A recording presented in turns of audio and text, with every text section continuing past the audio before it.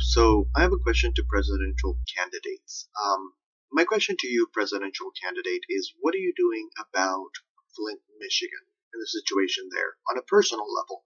Beyond your campaign, I know that a lot of people have raised great deals of money that could be put to use to help the people of Flint, Michigan. And so the question becomes, especially with this enormous fundraising, and such are the free elements that have been provided for us, such as Twitter and Facebook, and reaching out to individuals in such a way, how are these candidates helping Flint, Michigan? And I don't necessarily say in the sense of money, how much money they have put down to help Flint, Michigan, which is very important, but I also think about their connections and their ability to be able to connect people and bring them together to help aid Flint, Michigan, and what's going on in there. So what are your thoughts about it?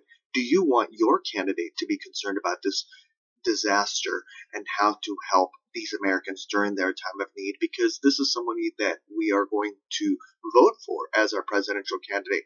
So here's the test. So I believe that this is a test for the presidential candidates to take care of on a personal level and see what level of consciousness they're at.